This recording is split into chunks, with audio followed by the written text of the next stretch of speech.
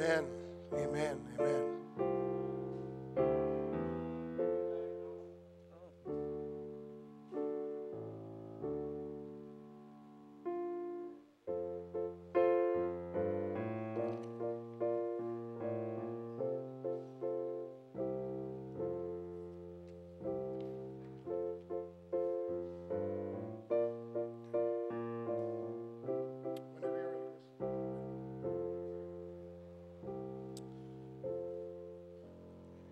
First Chronicles chapter 29, verses 11 to 13 states, "Yours, O Lord, is the greatness and the power and the glory and the victory and the majesty. For all that is in heaven and in the earth is yours. Yours is the kingdom, O Lord, and you are exalted as head above all. Both riches and honor come from you, and you rule over them. In your hand are power and might, and in your hand it is to make great and to give strength to all. And now we thank you, our God, and praise your glorious name."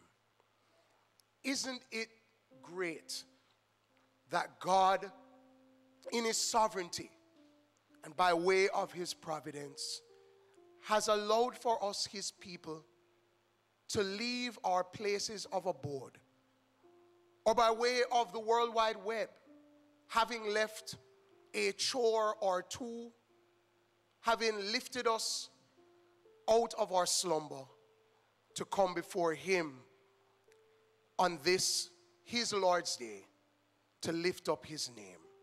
There are so many things going on across the world today, so many troubles that attend humanity. But in the midst of all that is happening around us and to us and in us, he would have us to pause long enough to say thank you, to always have at the forefront of our minds himself, our Lord God, who continues to supply, to support, and to sustain. Right where we are, let us pause briefly as we reflect upon the week that has passed. Let us reflect on his goodness and his grace.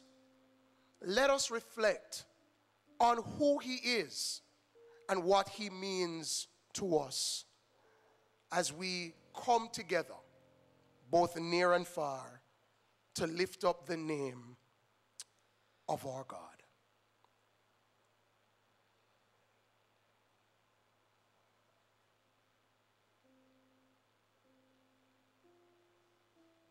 My faith has found a resting place, not in a man-made creed. I trust the ever-living one, that he for me shall plead. I need no other evidence. I need no other plea. It is enough that Jesus died and rose again for me. Shall we stand? Stand where you are, and let us sing together this beautiful hymn of the faith. My faith has found a resting place, Not in a man-made creed. I trust the ever-living one, that he for me shall plead. I need no other evidence, I need no other plea. It is enough that Jesus died and rose again for me. Enough for me that Jesus saves. Enough for me that Jesus saves. This ends my fear and doubt. A sinful soul, I come to him. He will not cast me out. I need no other evidence, I need no other plea.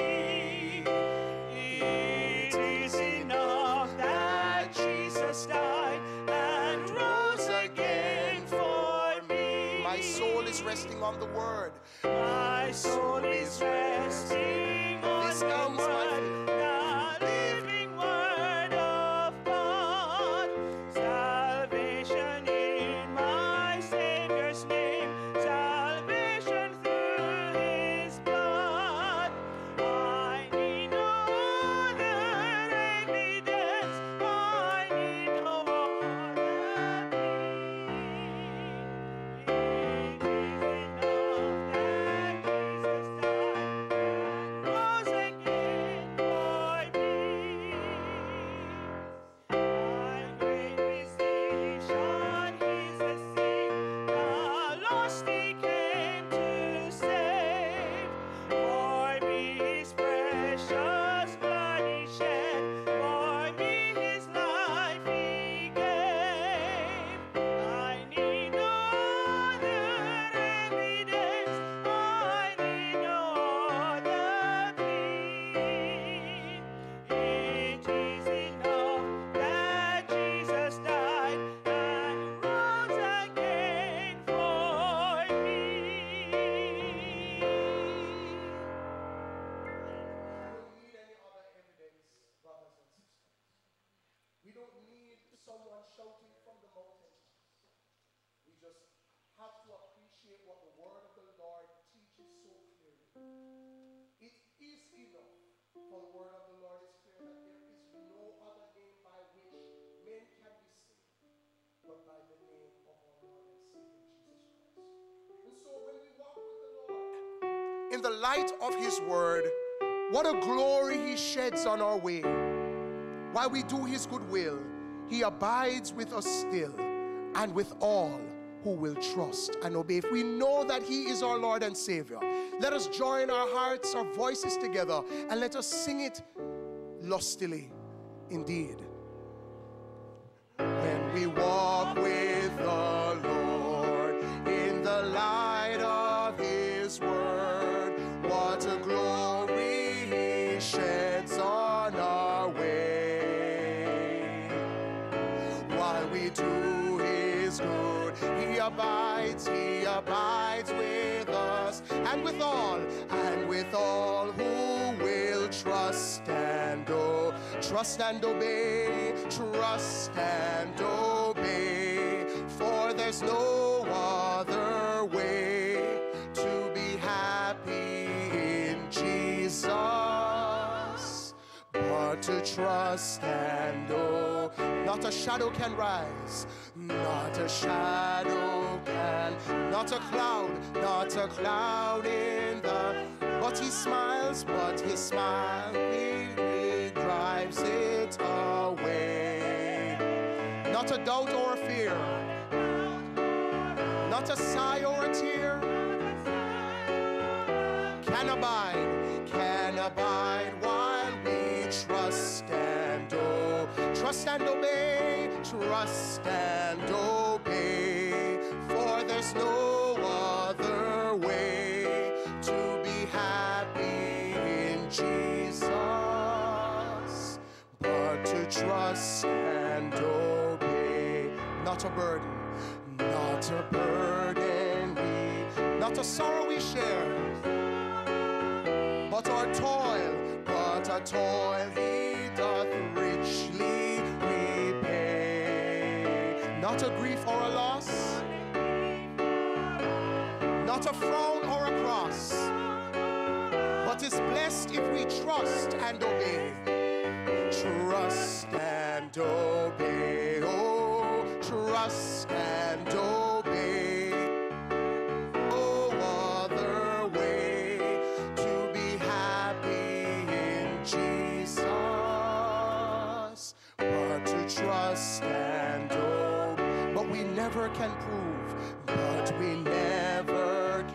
the delights of His love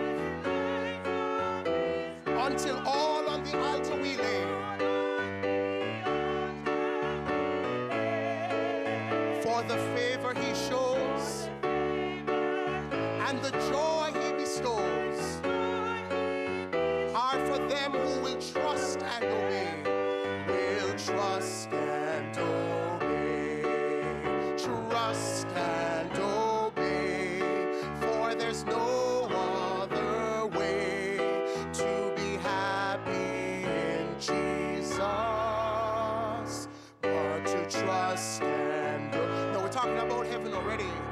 fellowship. Then in fellowship we will sit at his feet, or we'll walk by his side in the way. Side in the way. So until then, what he says, where he sends, he will go. Never fear, only trust and obey. Trust and obey, for there's no other way to be happy in Jesus, but to trust and obey. Lord, we thank you that we have the evidence not only in our hearts, but more so flowing from your word. Your evidence speaks strongly to us. We trust you above all else, above anyone else. We trust you. In black and white, Lord, it is clearly written. And indeed, Lord, it has been placed upon our hearts and reminded again and again by your Holy Spirit.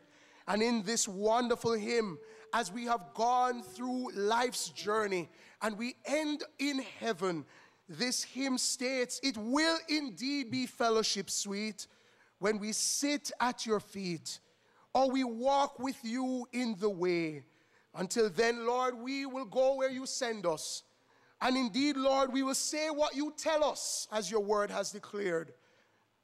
Let us not fear, Lord, for you have not given us a spirit of fear, but trust and obey. Lord, we pray that as you have brought us into your house this morning, that you would cause our hearts to be filled with joy and overflowing. Lord, we could have been elsewhere. We could have gone the way of all flesh. Lord, so much could have befallen us this week. And indeed, so much has happened. The challenges of life which have impacted us and invaded us. Yet, Lord, you have been so gracious to us to give us life again, to draw breath again, to have our minds clothed, Lord, indeed, with our sensibilities, to be mobile, Lord. And even though we do not have 100% health and strength, at least we have a measure that you have given to us. And so, Father, as we have come 2 and 3, we ask that your presence be in our midst. Indeed, Lord, that we'll be blessed. And even as we prepare for your word from your manservant, no doubt, Lord, when the rebuke comes, when the admonition comes, when the encouragement comes, may we look to you. For indeed, when they come, we know it comes from you. It comes from your word. It flows from your servant. And you should be and will be glorified and honored in every way possible as we give you thanks. In Jesus' name. Amen. Remain standing as we sing the hymn, My Faith Looks Up to Thee. This is one of those hymns that calls for us to be reflective. As we sing every word, may we be so focused on the Lord that we sing from our hearts and we give him glory and praise. My faith looks up to thee, thou Lamb of Calvary, Savior, Savior divine. Now hear me while I pray, take all my guilt away. Oh, let me from this day behold thee thine. May thy rich grace impart strength to my fainting heart, my zeal inspire, as thou hast died for me. Oh, may my love to thee, pure, warm, and changeless be, a living fire.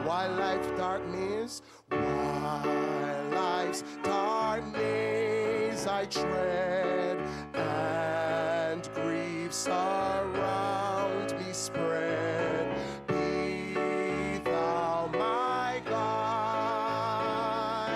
bid darkness turn to day, wipe sorrow's tears away. Lord, let me ever stray from thee aside. All through life's transient dream, until death's sullen stream shall o'er me roll. Blessed the way thy path, and what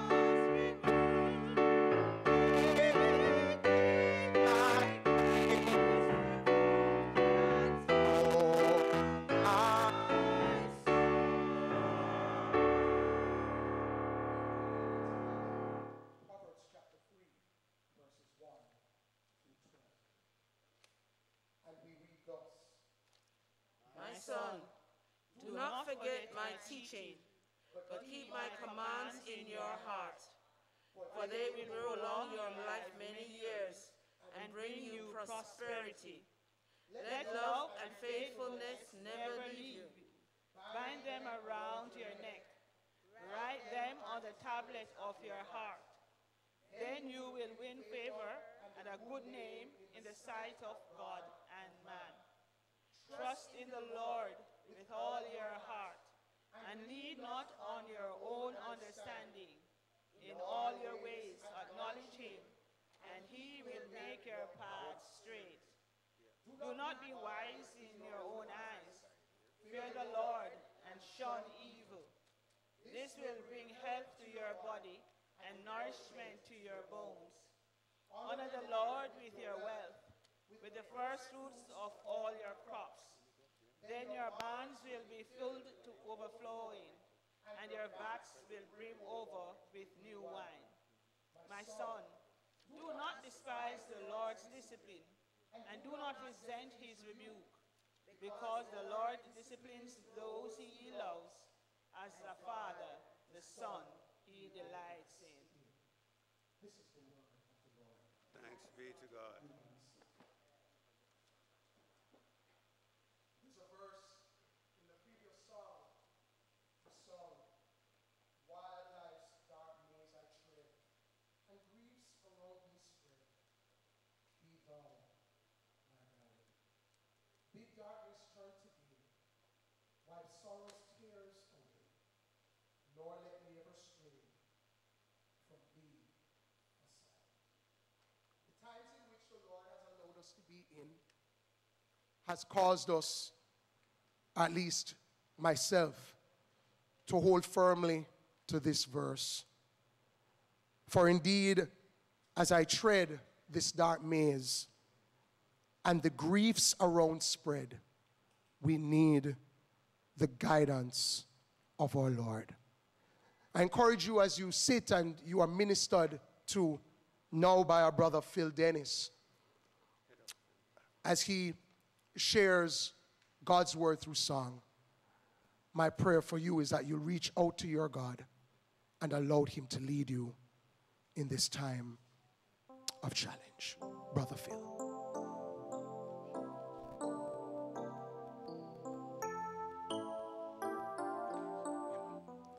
As our brother Phil prepares, I want to encourage you also to be in prayer for our speaker, Dr. Daniel Thomas. Pray him up real good and ask the Lord to loosen his tongue and make his heart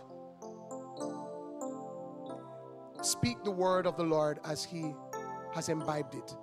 And may we be blessed by the ministry that he will release to us today. Brother Phil.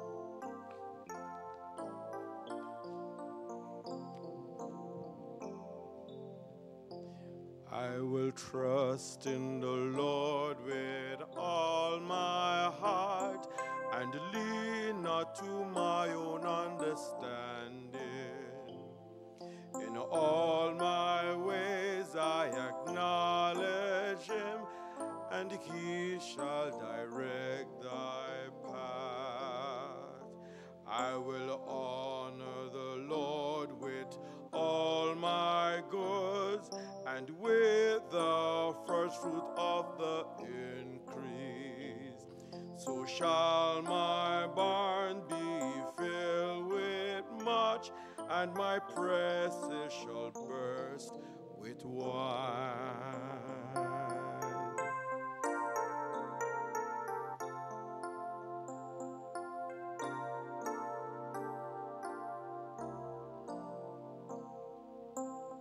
Trust in the Lord with all thy heart, and lean not to my own understanding.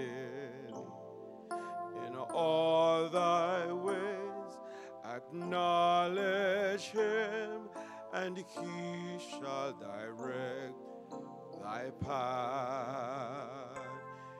In all, O Lord, acknowledge him, the first fruit of our increase. So shall my barn be filled with much, and my presses shall burst with wine. Trust in the Lord with all thine heart, and lean not to thine own understanding, but in all thy ways acknowledge him, and he shall direct thy path. Trust in the Lord.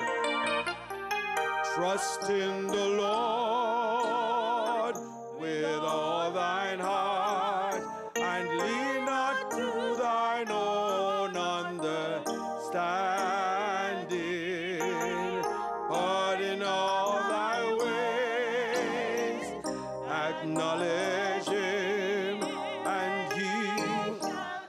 Trust in the Lord. Hallelujah.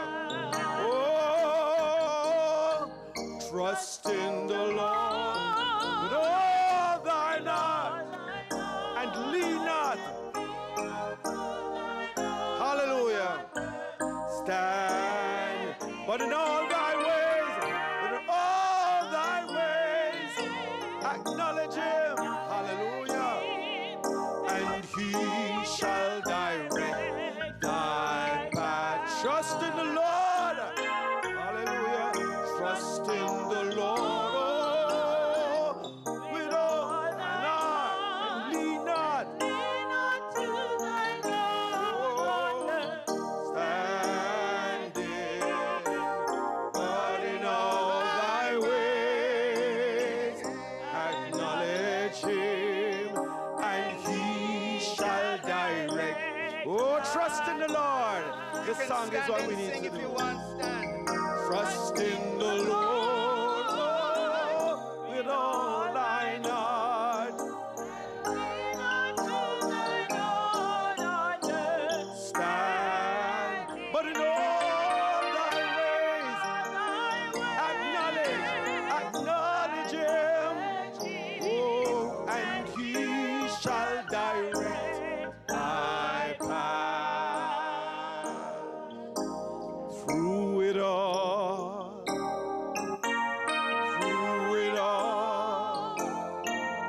I've learned to trust in Jesus. I've learned to trust in God. Through it all. Oh, I've learned to depend upon his word. Through it all.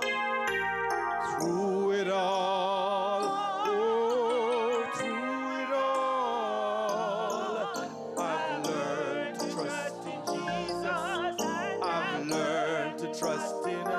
Sing it all again. Through it all. Through it all. Through it all. Oh, I've learned to depend upon his word. Through it all.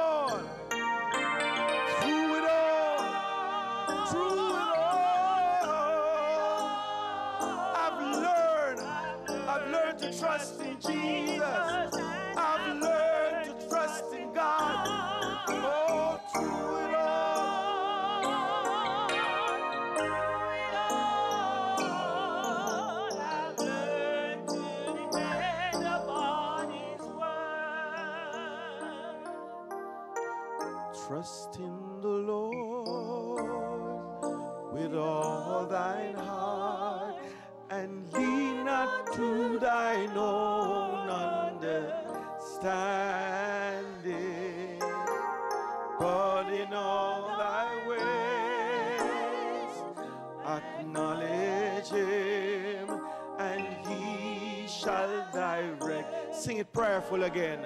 Trust in the Lord.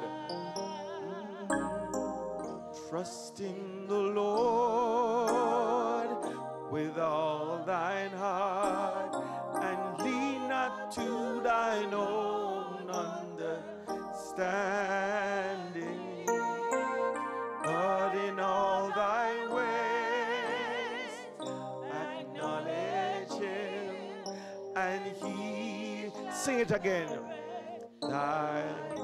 We're going through a lot.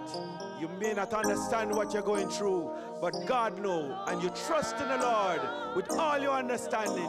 You may not understand COVID, you may not understand all these dead, you may not understand your family problem, but trust in the Lord. And in all thy ways, acknowledge him, and he shall direct thy path, and he shall direct thy path. Bless you, Lord.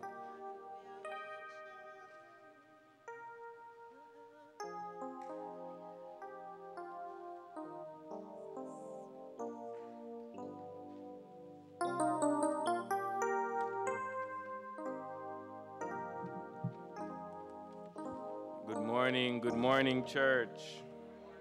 Doc, can you give us one moment, please? Stay right where you are. The mouth of the Lord has spoken unto us. The mouth of the Lord has spoken unto us. Bless thy word unto our hearts, and glorify thy name. Bless thy word unto our hearts, and glorify thy name. Glorify thy name. Glorify thy name. Bless thy word unto our hearts, and glorify thy name.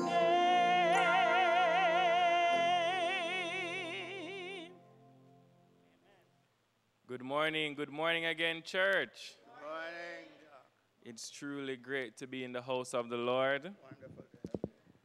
It is really an honor to be here, and I bring greetings on behalf of my wife and our baby boy, who is now 10 months old.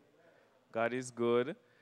You know, I really wanted them to come this morning, but wifey wasn't feeling so well, and I realized that I couldn't push it. So, you know, but it's really great that I was able to make it, that I am here. I'm excited.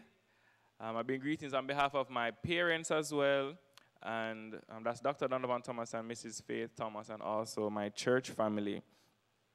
And also the Love March movement. You guys have supported us so much. We really appreciate it. Rev, we appreciate you so much. You're such a huge encouragement. Yeah, man. So I just wanted to greet on behalf of the team as well. This morning, the theme that I've been given and the theme of this time period here at Calvary is trusting God in trying times. That will be the theme that I will bring the word on this morning. And the passage that I'll be speaking from is Daniel chapter 3, verses 7 to 18. So that's the passage that I'll be reading now. Daniel chapter 3, verses 7 to 18. Therefore, As soon as they heard the sound of the horn, flute, zither, lyre, harp, and all kinds of musical instruments, all the peoples, nations, and men of every language fell down and worshipped the image of gold that King Nebuchadnezzar had set up. At this time, some astrologers came forward and denounced the Jews. They said to King Nebuchadnezzar, "O king, live forever. You have issued a decree, O king, that everyone who hears the sound of the horn, flute, zither, lyre, harp, pipes, and all kinds of music must fall down and worship the image of gold, and that whoever does not fall down and worship will be thrown into a blazing furnace. But there are some Jews whom you have set over the affairs of the province of Babylon, Shadrach, Meshach, and Abednego, who pay no attention to you, O king. They neither serve your gods nor worship the image of gold you have set up." Furious with rage, Nebuchadnezzar summoned Shadrach, Meshach, and Abednego. So these men were brought before the king, and Nebuchadnezzar said to them, "Is it true, Shadrach, Meshach, and Abednego, that you do not serve my gods or worship the image of gold I have set up? No, when you hear the sound of the horn, flute, zither, lyre, harp, pipes, and all kinds of music, if you are ready to fall down and worship the image I made, very good. But if you do not worship it, you will be thrown immediately into a blazing furnace. Then what God will be able to rescue you from my hand?" Shadrach, Meshach, and Abednego replied to the king, "O Nebuchadnezzar, we do not need to defend ourselves before you in this matter. If we are thrown into the blazing furnace, the God we serve is able to save us from it, and he will rescue us from your hand, O king. But even if he does not, we want you to know, O king, that we will not serve your gods or worship the image of gold you have set up." This is the word of the Lord. O Lord, would you come now, Holy Spirit? Speak through me, Lord God, this very hour. Perform the miracle of preaching. Move, Lord God, on our hearts as we seek to engage in your word, to hear what you have to say, Lord God. Cause, Lord God, that I would be a glove to you, that it would not be me speaking, but that you would speak through me and challenge our hearts, Lord God, to trust you more in trying times. In Jesus' name, amen. From the very first prophetic decree in Scripture, in Genesis 3:15, and that prophetic decree reads, "Hence, I will put enmity between you and the woman, and between your offspring and hers, and he will crush your head, and you will strike his heel." From that very first decree, engaged an intergenerational conflict, a war between the seed of the offspring of the woman, well, the seed / the offspring of the woman, and the seed or the offspring of Satan. This is a war that has gone on from generation to generation, where the children of God are up against those who stand to be conduits of the enemy's plans and the kingdom of darkness.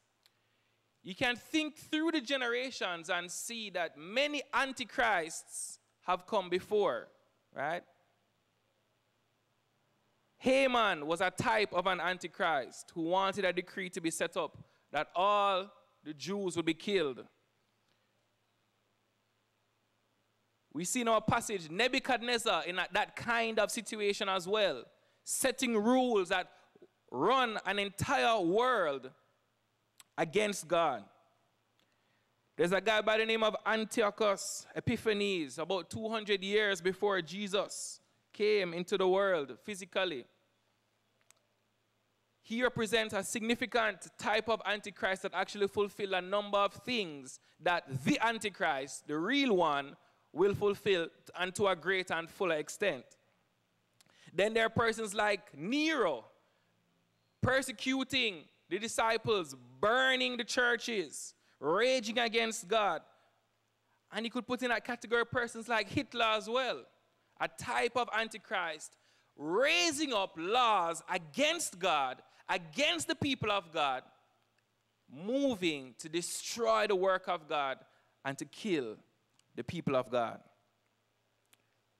As time progresses, what we see in the word is that trying times will increase. There is an escalation described in the Bible. This is the background of our discussion this morning on trying times and trusting God in trying times. There is an escalation described in the Bible, and the best analogy is that of a pregnant woman.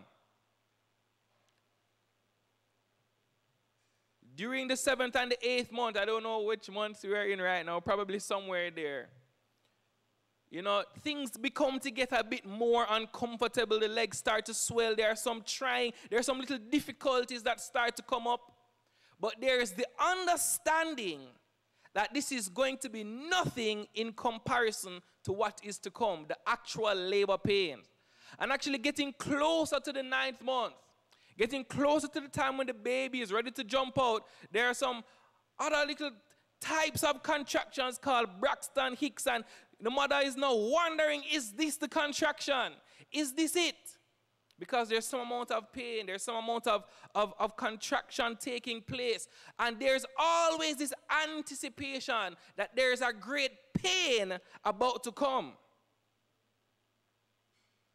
Jesus, in teaching about this time period, notes in Matthew 24, there will be famine and earthquakes, there will be great deception and betrayal.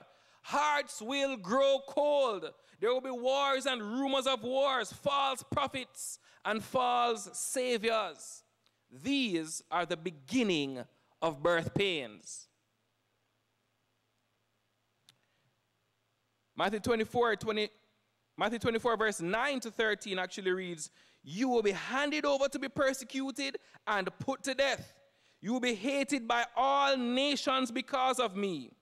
At that time, many will turn away from the faith and will betray and hate each other. Many false prophets will appear and deceive many people.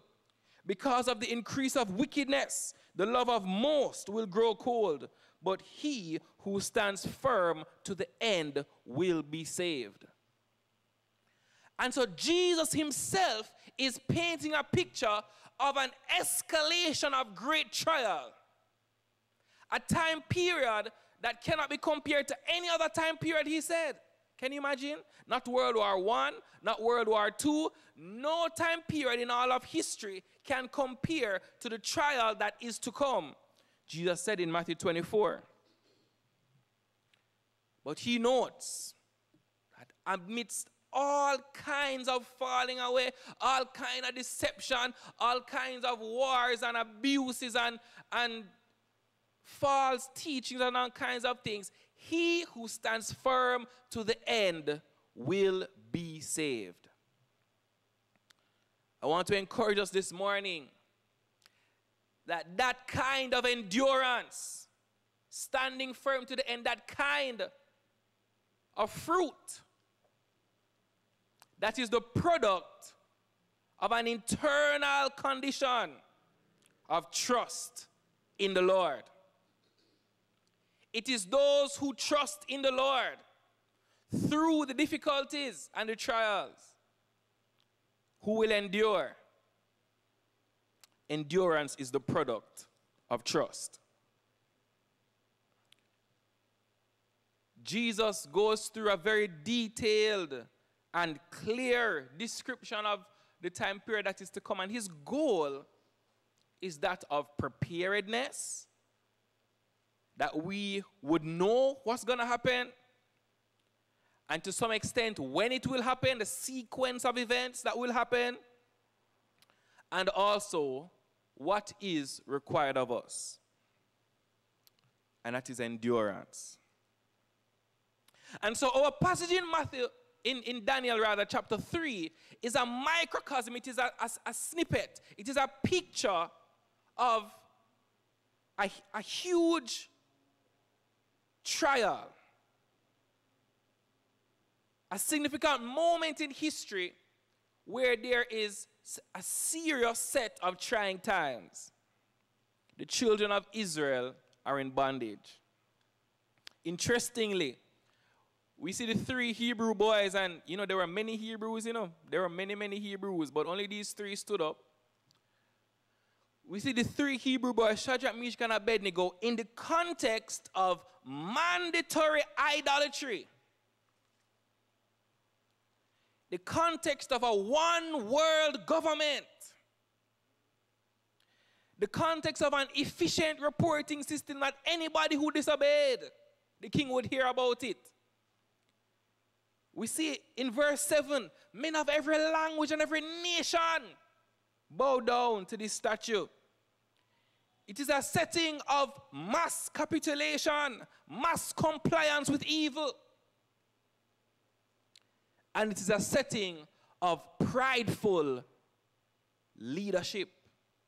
Prideful government leadership.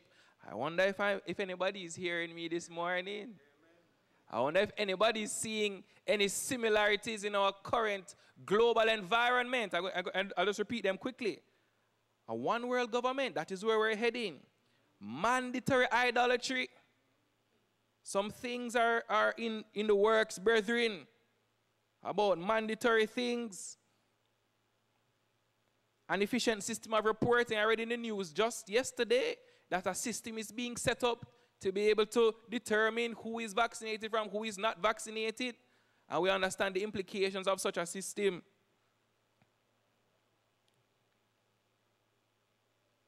Mass compliance with evil and prideful leaders. The times, brothers and sisters, are progressing in a very serious direction, as is to be expected. But it is clear that the 3 Hebrew boys were able to be in the times and under the captivity in Babylon and under the system of oppression. But they found a way to be able to be faithful to the Lord in that trying context. And so that's what we're going to look at. Now, before I continue, I understand that I mentioned the word vaccination and some people freaked out at that moment. I have a particular opinion on it that I can share outside of this message, okay? That's not the topic of our discussion, all right? There are things that the 3 Hebrew boys did, and I want us to be able to learn from it, because this is how I see the time period that we're in. This is a pop quiz for the church. Coronavirus is a pop quiz. It is a pop-up test for the church. It is an opportunity for us to see if we are ready for what is to come. You know when they got Devon House, them used to allow you to be able to taste a piece of the ice cream and one little spoon. Them don't do that anymore, can you imagine? Coronavirus, everything changed. This is what coronavirus is like compared to what is a taste and buy situation. So we have to know that we must be ready.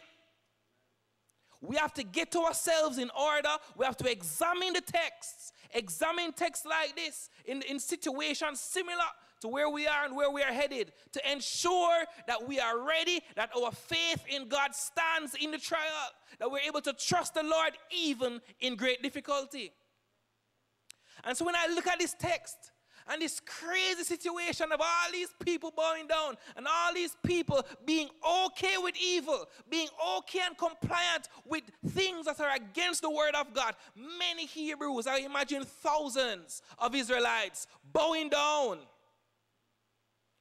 I asked myself, what made the 3 Hebrew boys stand?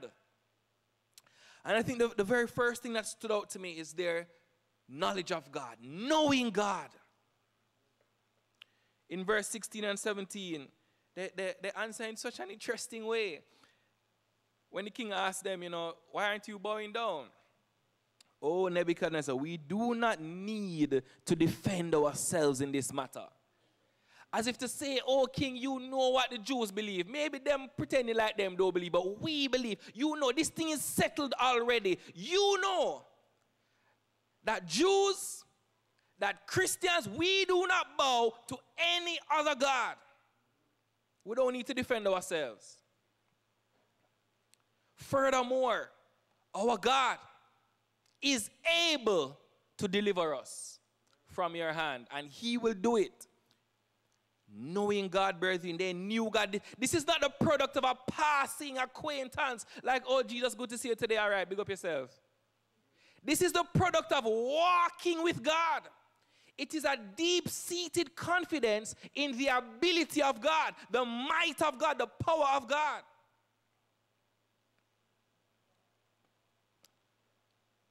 I suppose, you know, the Jews are very reflective people, you know. They would routine, they read the scriptures out loud to one another and encourage each other. And it is suspected that even while they were in Babylon, they would have sang the songs of Habakkuk. You know those songs in Habakkuk 3, beautiful. If you have a little time, look at what Habakkuk was actually saying in that context, and it is really an end times prophecy. But the Jews have a system of recollection, and that encouraged the passing on of their knowledge of God and what God had done. And so I imagine that probably that morning or that week or that month, they would have reflected again on the Exodus from Egypt. They reflected on the writings in the Psalms. And there's one particular psalm that kind of jumped into my mind when I was looking at this situation. Such an interesting psalm, Psalm 11. In this context, again, evil men abound. There's so much evil that someone advises David, you know. It's so interesting. So it says, in the Lord I take refuge. How then can you say to me? This is the advice that they're giving David in the context of trying times, in the context of trial. David is saying, how can they say to me, flee like a bird to your mountain? For look, the wicked bend their bow. They set their arrows against the strings to shoot from the shadows of their upright in heart. When the foundations are being destroyed, what can the righteous do? Can you imagine? In the context of a system being overtaken by evil, the advice that the people are giving David is run, flee like a bird. What can we do as righteous people? We just have to run. We just have to give up. And I love David's heart. I love his heart. This is his reflection. The Lord is in his holy temple. The Lord is on his heavenly throne. He observes the sons of men. His eyes examine them. The Lord examines the righteous, but the wicked and those who love violence his soul hates. On the wicked he will rain fiery coals and burning sulfur. A scorching wind will be their lot. For the Lord is righteous. He loves justice. Upright men will see his face. It is as though the 3 Hebrew boys saw the fiery flames, but knew that for the wicked there are infinitely more fiery flames.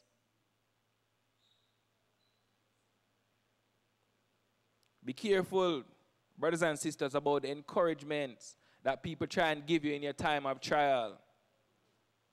Telling you to flee like a bird, to ignore the personhood of God in the situation. Just look at the situation alone. Forget about the fact that God sits on the throne. That is the advice that some of us get. We have to be careful. We have to fix our eyes on Jesus and remind ourselves that he is on the throne. Even though it seems like Nebuchadnezzar is on the throne, Nebuchadnezzar is on a throne given permission by the King of Kings to sit where he sits. And so we have the surpassing privilege, the amazing, amazing opportunity to know God. To know God. That is an anchor to the soul.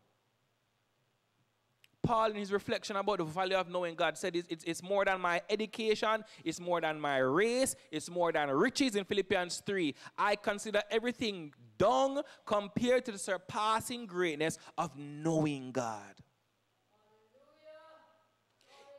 You see what happened? These three Hebrew boys, their job was in the balance. Their reputation was in the balance. Their lives were in the balance.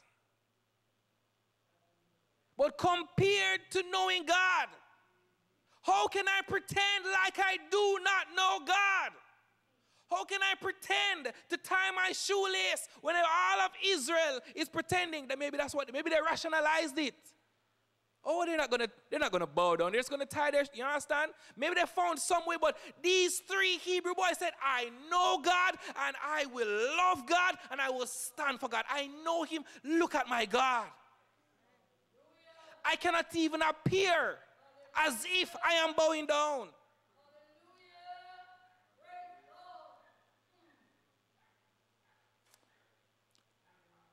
I encourage us to get to know God, get to know the real God. In our westernized culture, there is a disease that has taken over the church, that has changed even the personhood of God. Or so it would seem. They have made Jesus into some kind of little sissy, a little holy Santa Claus that you just say what you want and poof, Jesus just give you anything you want. They have changed the character of God from being in the context of the Old Testament to disappearing the Old Testament, disappearing Revelations and the epistles, and leaving only the synoptic gospels. And then chopping up whole heap of parts of it, leaving only the tender, gentle Jesus. No, he is very gentle. And he's tender, but he's so much more. The knowledge of God in a holistic way will anchor the soul. Not just a partial, culturalized view of God, a westernized view of God, but the true and living God, the same God that David reflected on, the same God that Shadrach, Meshach, and Abednego reflect on, the same God that the disciples reflect on when Peter was hung upside down, when Thomas was speared, when James was thrown off the hill, and then his head bashed in. That God. No, let us know that God. Because this little PR understanding of who God is and who Jesus is, it will not last in the trials. We have to be clear. Because the enemy's goal is that the trial changes your understanding of who God is in a negative way. He wants to use a trial to kill your understanding of God. To say, if he can get you there, God doesn't even exist. Can you imagine? If he can get you that far, he will get you that far. Things are so hard, God doesn't even exist. But he wants to undermine your understanding of who God is with the trial. So let us be on guard. Knowing God, brethren, empowers us to trust him. To trust him in trying times. Now, secondly, I would say the three Hebrew boys had an understanding of suffering, which is also a challenge in the modern day church. They had a proper understanding of suffering, right? So they knew about God's ability. Yes, he is strong and mighty. Some of us are there. We know about what God has done. We reflected on the Exodus. We reflected on so many things in the biblical context that God has done. We know that he's mighty and powerful. But we stop a bit shy. Because they said, even if he does not deliver us, like he's able to deliver us, and I know he will deliver us, they said, but even if he doesn't. Now, this puts many of us in a crisis of faith. How can, this is what the devil says, how can a God who is all-powerful, who can deliver me, let's put each of us in a situation, can deliver me from the fire furnace, doesn't want me to bow down to get away, but how can he have the power and allow me to burn? You understand? It's a serious question, this, you know. And this is everyday life. It's the same kind of question. Why do bad things happen to... It's the same kind of question. Why bad things happen to good people? Why bad things happen to Christians? We need to ground our understanding of suffering and even death in the Word of God. The 3 Hebrew boys, this is what they communicated. Even if he does not deliver us, we will still love him. We will still serve him. We will still honor him. He is still good. Even if he doesn't do what I want. Even if he doesn't do what I think he should do. I am still loyal to God. Even in the context of him allowing me to die, allowing me to be tortured, even in the context, Job said, of him actually slaying me. Though he slay me, yet will I trust him. It is a lost theology in the church that we need to hold it back. We need to pursue that. We need to get back there, brothers and sisters, because the days are getting more and more evil.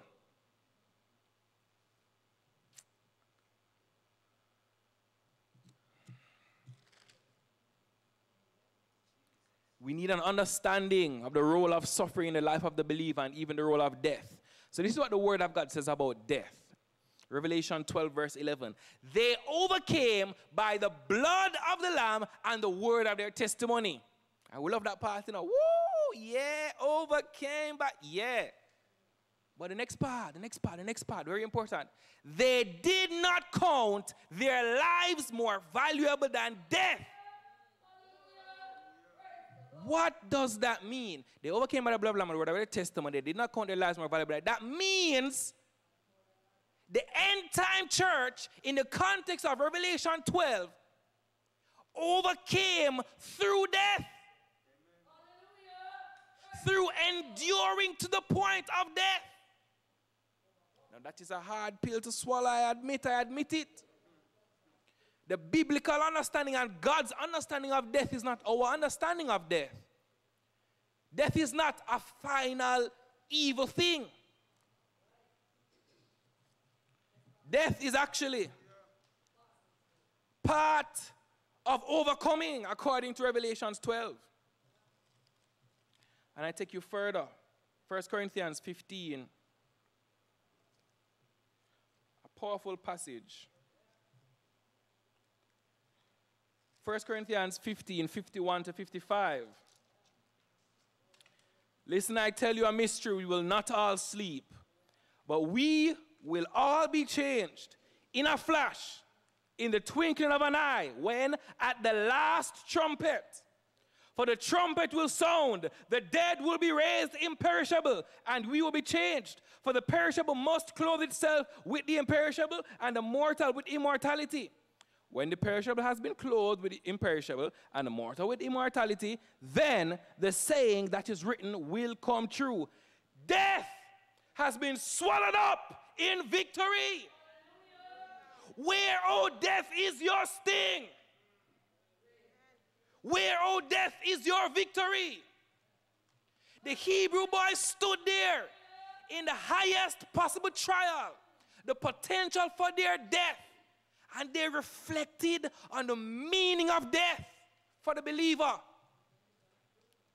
For thirdly, Psalm 116, verse 15. Precious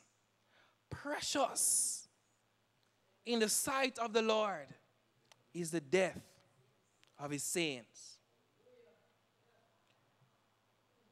Our trust wanes when we refuse to believe the word.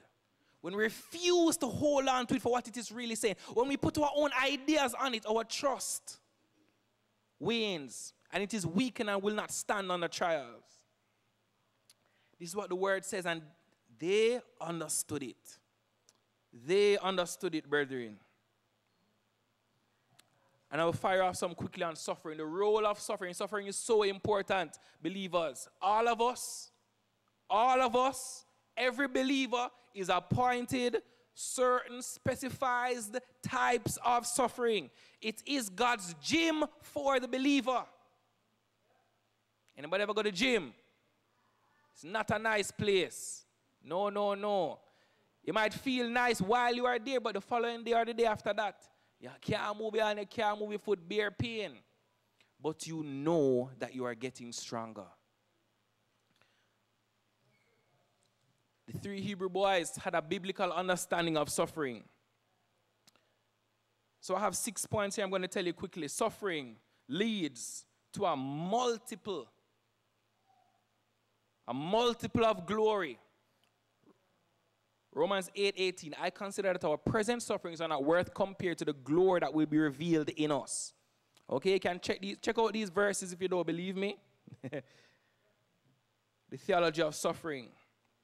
Secondly, suffering is to be pursued and desired. Philippians 3 verse 10, Paul said, I want to know Christ. Yes, everybody, woo, know Christ. Secondly, the power of his resurrection. Of course we want power. Yeah, power, woo. Thirdly, the fellowship of sharing in his sufferings. Philippians 3:10, check it out, mull on it, look at it.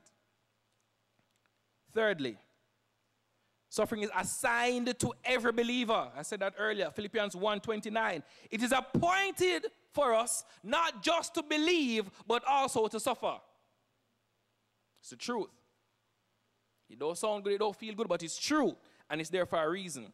Number 4, suffering is a prerequisite for reigning with God. 2 Timothy 2:12. If we suffer with him, we will also reign with him. Point 5, suffering is an indication that we are really his children. And this is Hebrews 12. It's a lovely passage, it's a lovely teaching on suffering right there. Right? God allows us to go through difficulty so that we can be made strong. And number 6, same Hebrews 12, it's a lovely passage. Those who suffer and endure hardship as discipline yield a harvest of righteousness. A harvest of righteousness. Suffering is the crucible. It is the refining fire, brethren, that brings forth pure gold. And there are probably more than a dozen more scriptures I could have tell you. It's all over the Bible. But again, the Western church, we sanitize out the suffering part.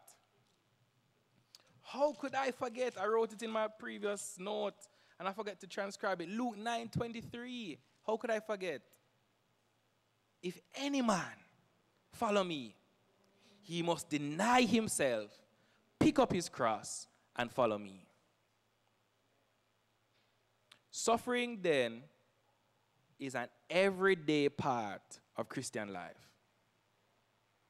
If any man follow me, he must deny himself, pick up his cross daily, and follow me. And so, in the face of the trials, the 3 Hebrew boys could have reflected on the role of suffering in the life of the believer, the purpose of death in the life of the believer, and that strengthened them in the day of trial. Let me hear you say amen. So we have knowing God, understanding suffering, and the third thing that I would say that the Hebrew boys benefited from was following God in their previous experiences. Now, what do I mean by that? You can say obeying God too. Implied in the text is that this is not the first time that they stood for righteousness. Right? It's not explicitly stated, but we actually know that. In Daniel chapter 1, the Hebrew boys, along with Daniel himself, were given food to eat that had been sacrificed to idols. And they refused. Daniel 1:8, Daniel resolved not to defile himself with the royal food and wine and asked the chief priest not to defile himself this way. Right? And then we know what happened. After 10 days of eating fruit and vegetables, they looked stronger and healthier than the other guys. Right?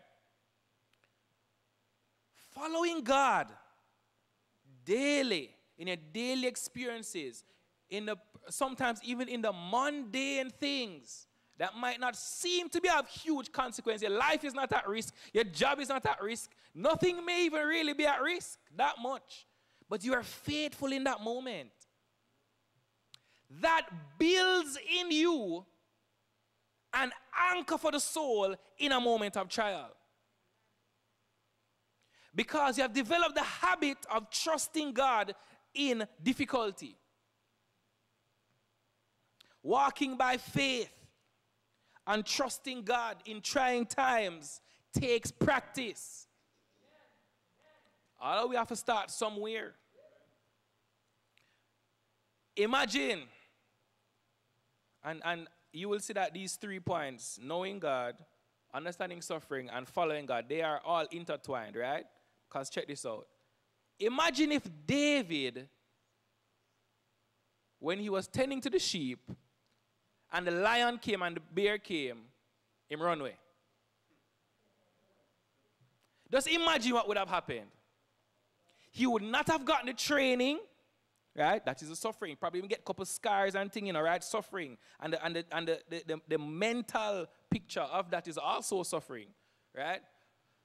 Probably he would not have gotten the training. Probably he would have not gotten the confidence so that when the time came for the nation of Israel to be delivered because Goliath stood in the way, he would not have had that experience to bank on. We have to be faithful in the little things in our lives.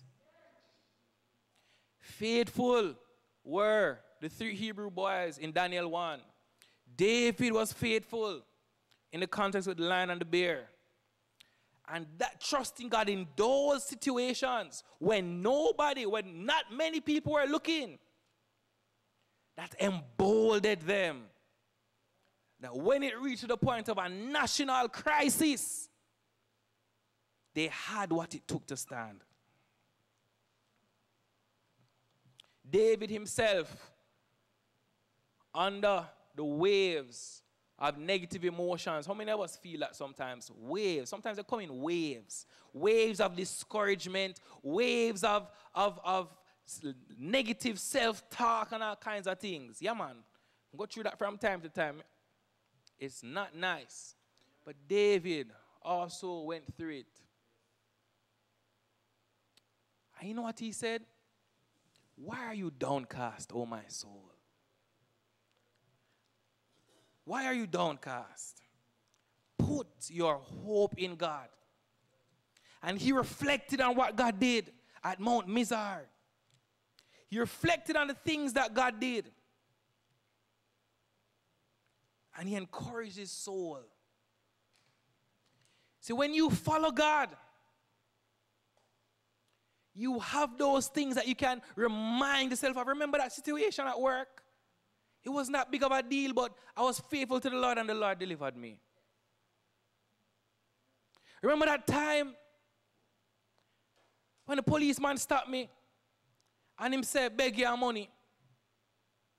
And I said, boss, sorry, me a Christian, me ticket. And the Lord came through. The Lord worked it out somehow. Or maybe you take the ticket and, boy, you wish the Lord would deliver you. But it strengthened you in that moment. So that when them come to try bribe you on the job now, you have already set up pulse in this area. He wants you to shrink back every time. Every single time. Just shrink back, just be neutral, just chill. Shrink back from the test. Or he wants you that if you win, that you forget. Can you imagine? He's such a wretch.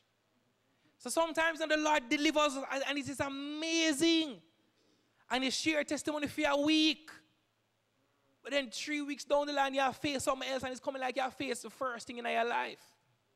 But it's not the first thing. You didn't reflect. You didn't remember what the Lord delivered you from. David had to remember the lion and the bear.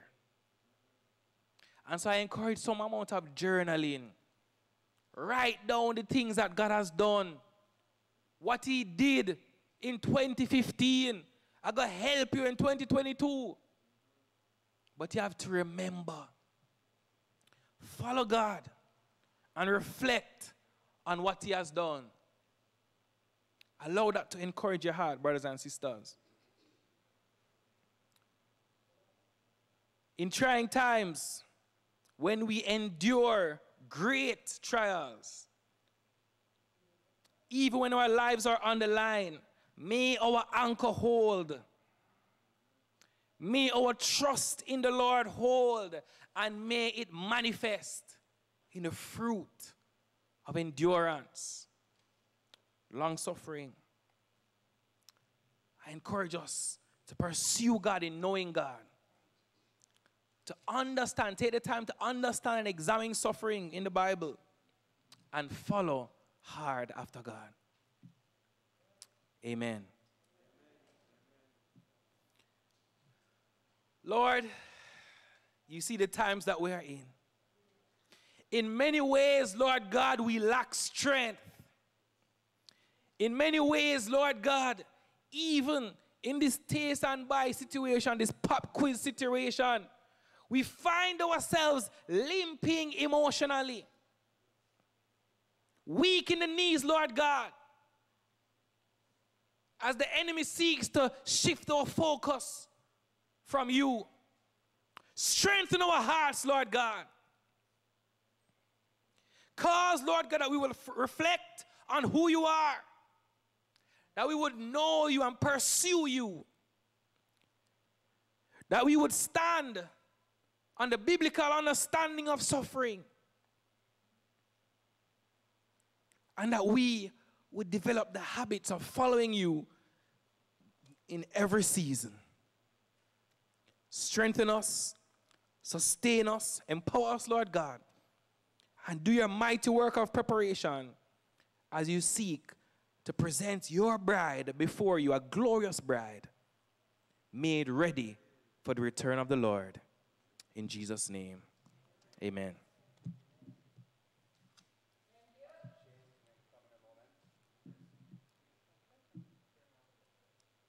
Pastor Shane is going to come and help to wrap the service, but it's obvious to me in my own soul and spirit that today is a day we need to touch God's altar.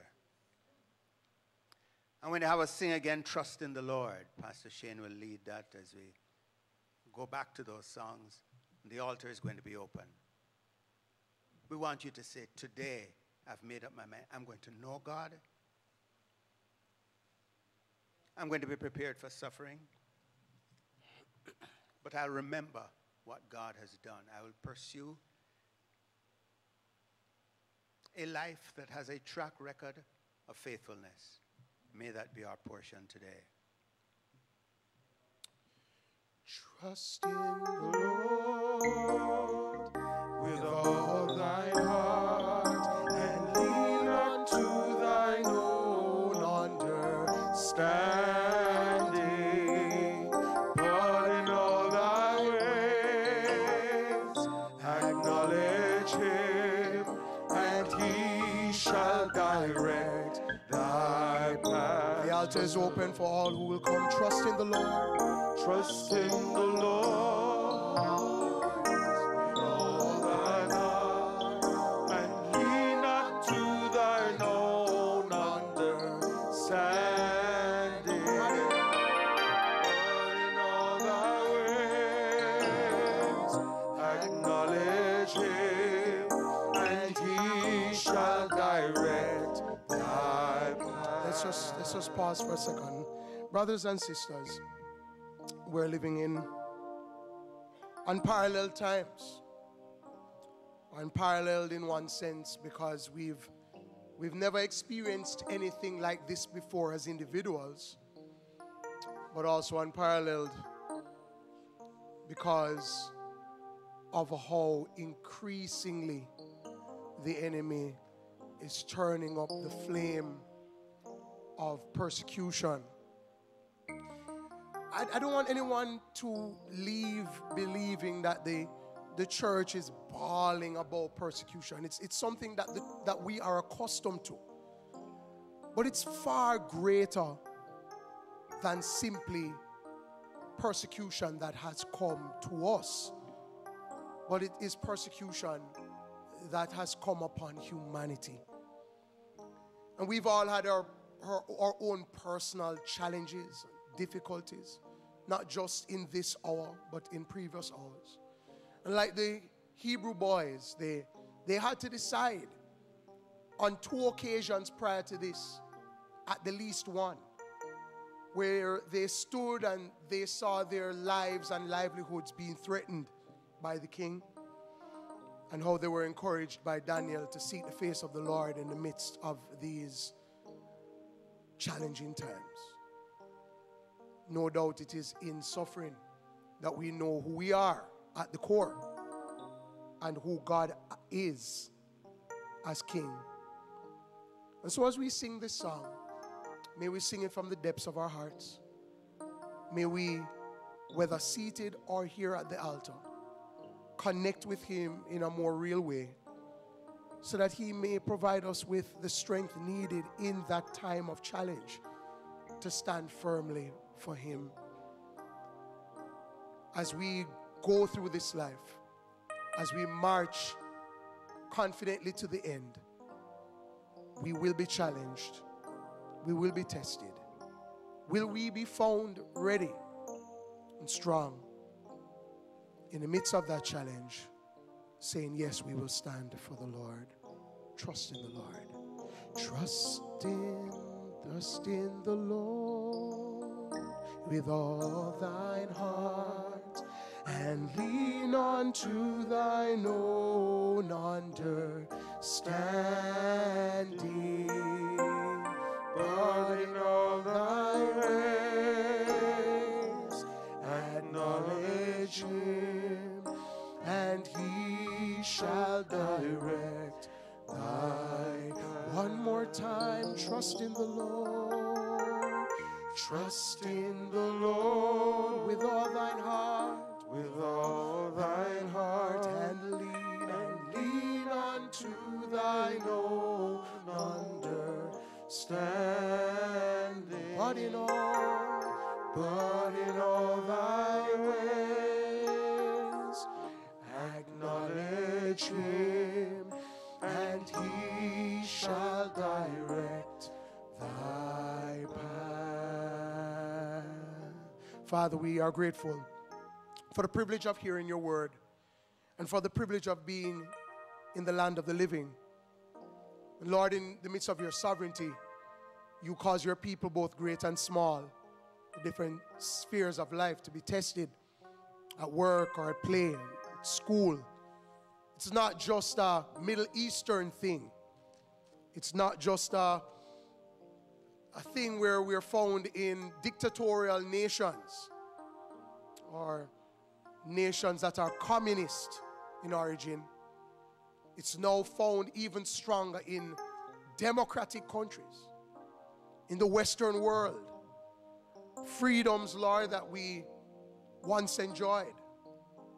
Freedoms, Lord, that we cherished, now being challenged in one way or the other. Lord, things that we considered unthinkable, that would not and could not have happened in our lifetime, Lord, we now see happening. And we're dazed by it. We're jaded by it. When certain questions are asked of us, when we hear leaders say things and respond in certain ways, and we wonder if this is really our country, if this is really the world in the 21st century. When we would have thought that it was just a Christian thing, we see it being a human thing. It's a global thing. Lord, our faith, for many, our faith is in crisis. Having been taught, Lord, at times that you will always deliver your people, yet not thinking that deliverance could also come in the way of death. That deliverance would come by way of persecution. As the 3 Hebrew boys made it clear to the king, not in any way or sort of disrespect, but just affirming that our God can deliver. But even if He does not deliver, which it is His choice as sovereign ruler to do, we will stand firm for him, because we have been taught clearly in your word that he will have, and we should have, no other gods but him. And so, Lord, we know that we have lost, we will lose friends and family, things we care about. But to what gain do we have if we receive the whole world and the accolades of men, and we lose your approval and our souls in the process? And so, Father, I present your people to you. And Lord, we thank you for Dr. Thomas and for his own family. They stand in the trenches with us, and we with them. And we thank you for the organization that he leads and supports. And we stand in the trenches with them.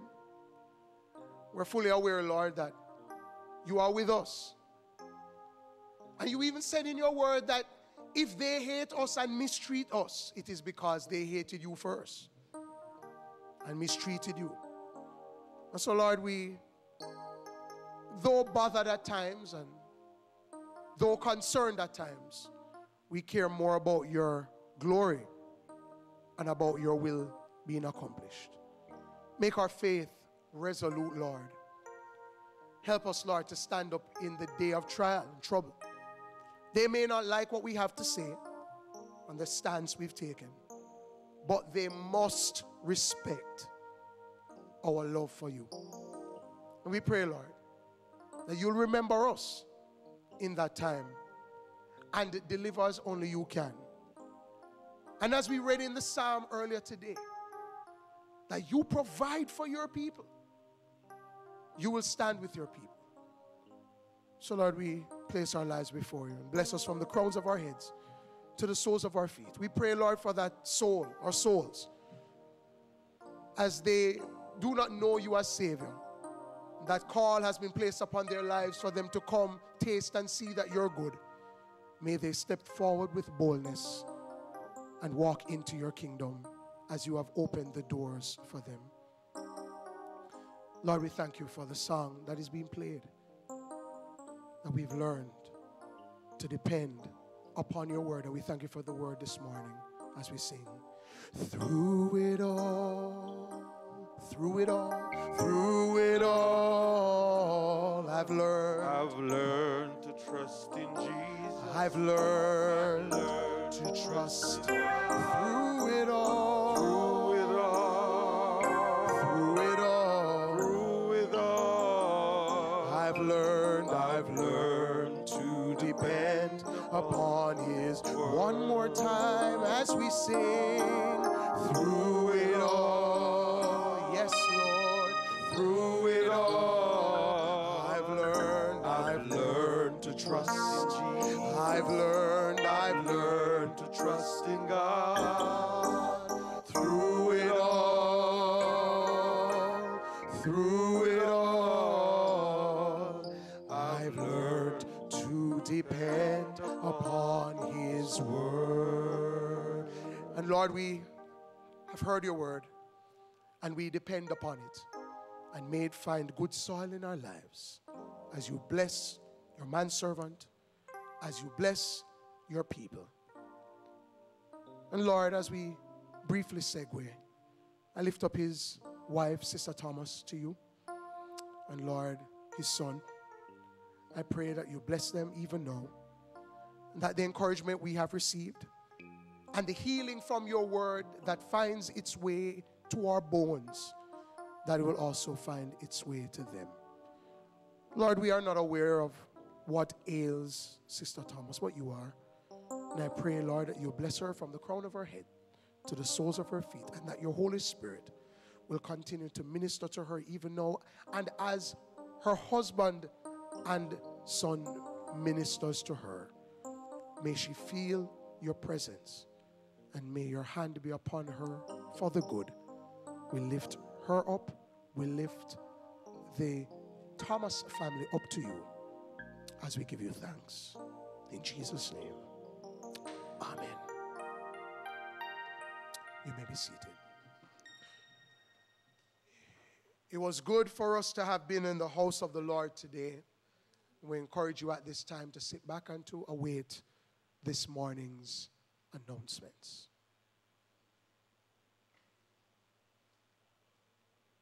Orella Francis is coming to share those announcements with you.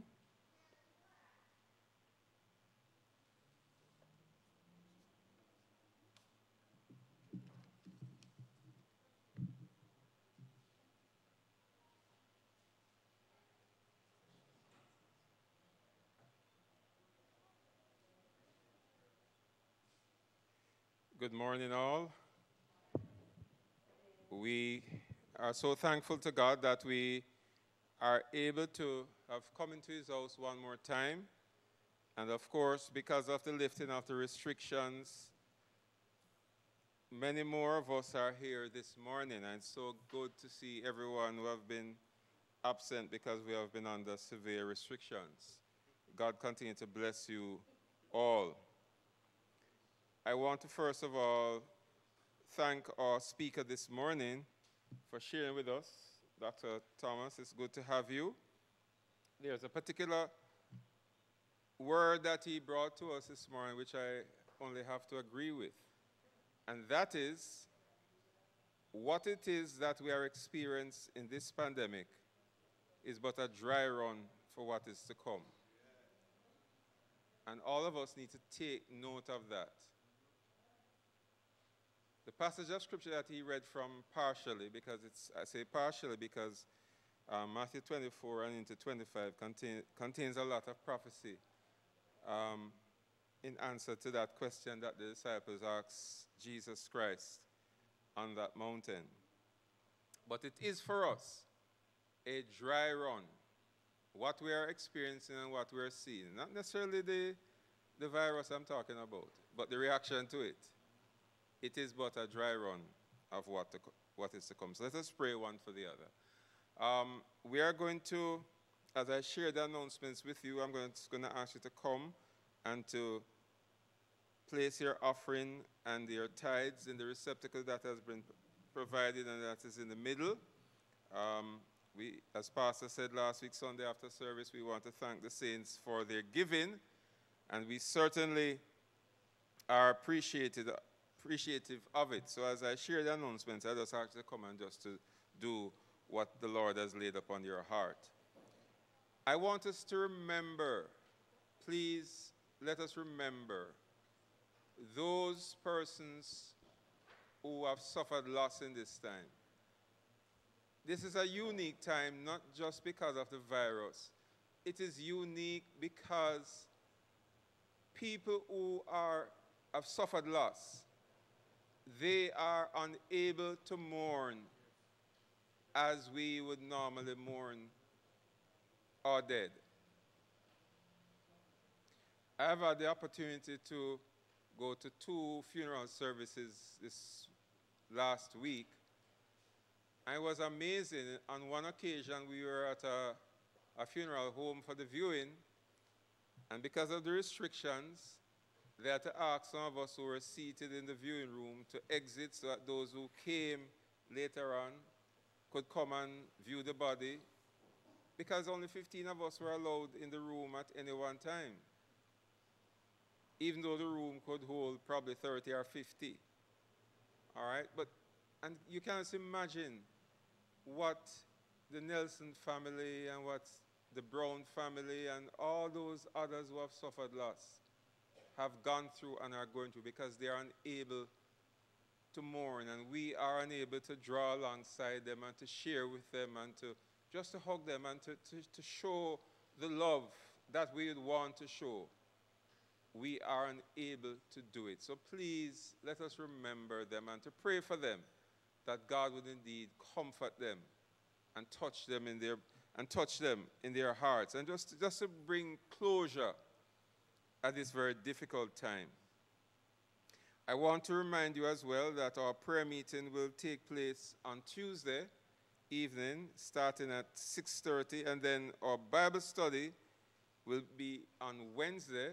And on Wednesday, we continue, and this is the second week of it. We broke last week because of the AJ United Prayer Meeting. On Wednesday evening, we will continue the study of the book of Jeremiah. I encourage everyone just to read from chapter 1 through to 5 as we prepare to go back into that book. There are some things that we shared the first time around, which we'll quickly go through, and there are some other things that I'll share with you as we continue this study of this very deep and prophetic book. We continue to remember our elder Andrew Edwards and his wife, Sister Pat. They went off to see their daughter Jillian this morning, and Jillian will be having her birthday. I think it's the 6th of October. Don't hold me to the date. And so they have gone to spend time with her in Chicago. Remember them in your prayer that God will continue to grant them traveling mercies. God bless you. Have a wonderful afternoon. Pastor Shane, over to you.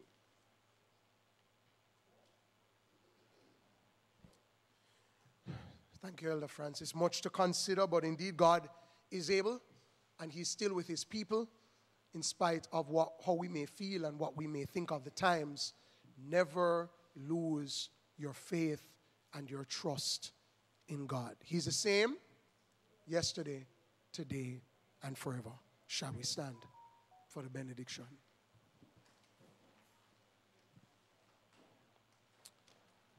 Let's sing, praise God, from whom all blessings flow. Praise him, all creatures here below. Praise him above the heavenly hosts. Praise Father, Son, and Holy Ghost. Amen.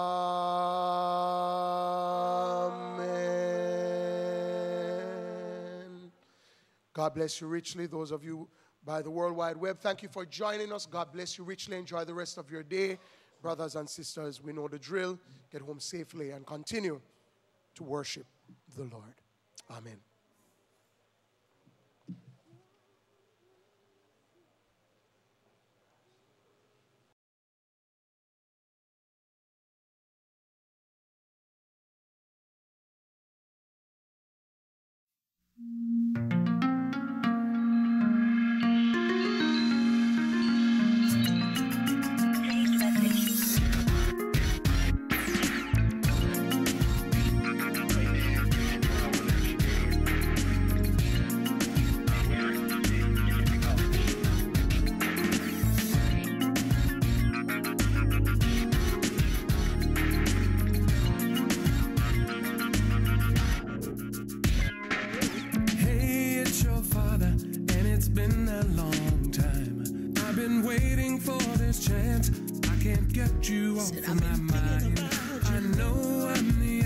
That you're looking for. I would ask how you are doing, but I already know.